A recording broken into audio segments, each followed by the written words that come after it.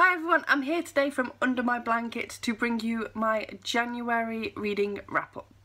During the month of January I managed to read 11 books, which wasn't anywhere near as what I wanted to do, but that's okay. 11 still put me ahead of my reading goals so far for this year. So this breaks down to 4 graphic novels, 5 NetGalley books and 3 audiobooks. The first book I finished in the month of January was The Queen Bee and the Homecoming King by Krista McHugh. I gave that book 4 stars and it is a YA contemporary novel, and for all these books, by the way, including this one, I will leave links in the description box below to full reviews for them, so if they sound like something you might be interested in, you can go and check them out. Some of them might have video links, some of them might have just blog links. It depends whether I've got around to filming a review for each one of these yet, but this one definitely has a video link. However, this is the 3rd book in a series, the first book being The Confessions of a Queen Bee, the second book being, I can't think, but yeah, it's the 3rd and final book in the Queen Bee trilogy. And I gave the first 2 books in this series 5 stars and this 3rd book 4 stars, so I quite enjoyed it. If you're into YA contemporaries, it might be a series worth checking out. The second book I finished was Matilda by Roald Dahl, and I've been buddy reading Roald Dahl books with Caris. I will link her channel down below. For all of this year, every month we will pick a different Roald Dahl book, and so during January we thought we'd start off with one of our favourites, Matilda. It goes without saying that we both absolutely loved rereading this book, and I gave it 5 stars. And if you've never read a Roald Dahl book, this is definitely a great place to start. The 3rd book I finished in January was The Adventures of Tom Sawyer by Mark Twain, and this was my first audiobook that I finished this year, and to be honest, I wasn't a massive fan of it. It's a children's classic and you should definitely pick it up at some point if you never have. However, I'm not sure that the audiobook version that I had was the best medium of which to pick it up. The quality was quite poor and as a result it affected my enjoyment significantly. Then we have The One by Kira Cass, and this is the 3rd book in the Selection series, and this series is up there with one of my all-time favourite series. I've loved this series so much. I gave this book 5 stars, although it did start off a lot slower for me than the other 2 books did. But I ended up enjoying all 3 of them overall, and now I just need to really pick up the air sometime, as I absolutely love these books. Then the 5th book I finished this year was a NetGalley book, and that was This Is Where It Ends by, I keep messing this name up, Marieke Nijkamp.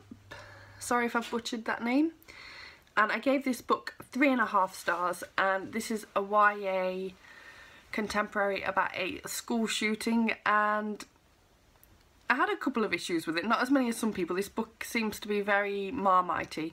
People seem to be absolutely loving it or hating it for the most part. I was one of the minority sat in the middle on this one, and I'm not really sure what seems to define whether someone enjoys it or not, because some people seem to have issues with the same thing that other people like. So if this sounds interesting to you, you definitely need to just pick it up for yourself. I highly recommend it. I think for the subject it's about, it's definitely worth a read for anyone who's even remotely interested.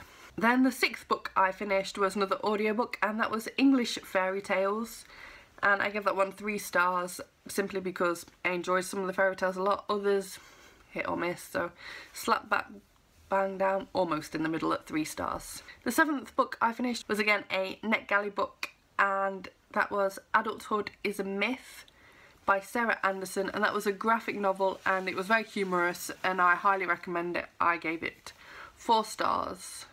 4 stars or 5 stars? One of those, but I thought it was absolutely fantastic. You need to check that one out. Then the 8th book I finished was also a NetGalley book, and that was Grumpy Cat Volume 1 by Ben McCool, and I gave that one 3 stars, and again that was a graphic novel too, and I had a few issues with that one, but overall I enjoyed it. I think it's just better suited to kids than adults overall, but if you're a major cat lover, then you definitely need to check that one out. Then the 9th book, another NetGalley book, was Kaptara Volume 1 by Chip Zdarsky, and I gave this one 2 stars. It's another graphic novel and it was meant to be weird.